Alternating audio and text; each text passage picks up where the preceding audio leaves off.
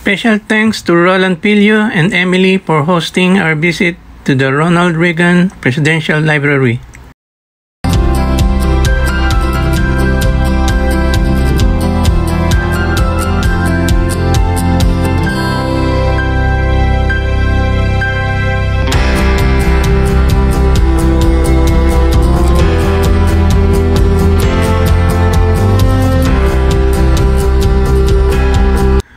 The Ronald Reagan Presidential Library is the repository of presidential records from the administration of Ronald Reagan, the 40th President of the United States, and the burial place of the President and First Lady Nancy Reagan.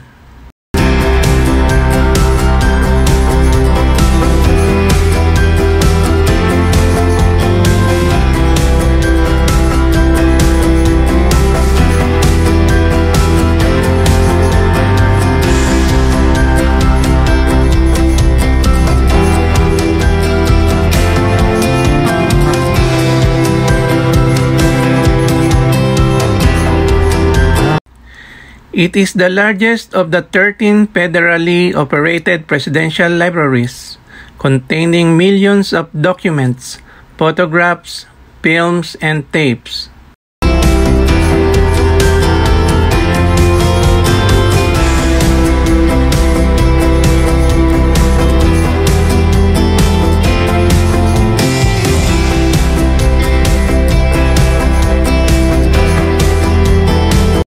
There is a permanent exhibit covering the President's life, as well as memorabilia such as Air Force One, the aircraft personally used by the President, and a section of masonry from the Berlin Wall.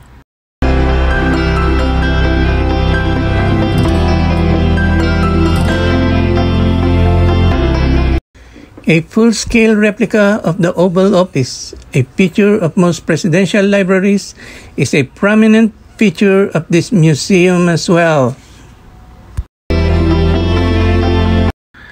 The Ronald Reagan Presidential Library in Southern California, it is administered by the National Archives and Records Administration.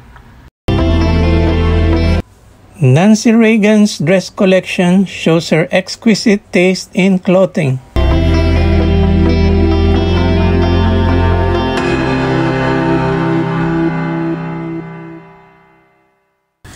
Air Force One, a 90,000 square foot, 8,400 square meters exhibit hangar, serves as the setting for the permanent display of the Boeing 707 aircraft used as Air Force One during Reagan's administration. The aircraft was flown to San Bernardino International Airport in September 2001, where it was presented to the Reagan Foundation in what was known as Operation Homeward Bound.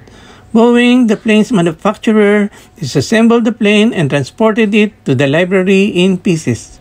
After the construction of the foundation of the pavilion itself, the plane was reassembled and restored to museum quality, as well as raised onto pedestals 25 feet, 7.6 meters above ground.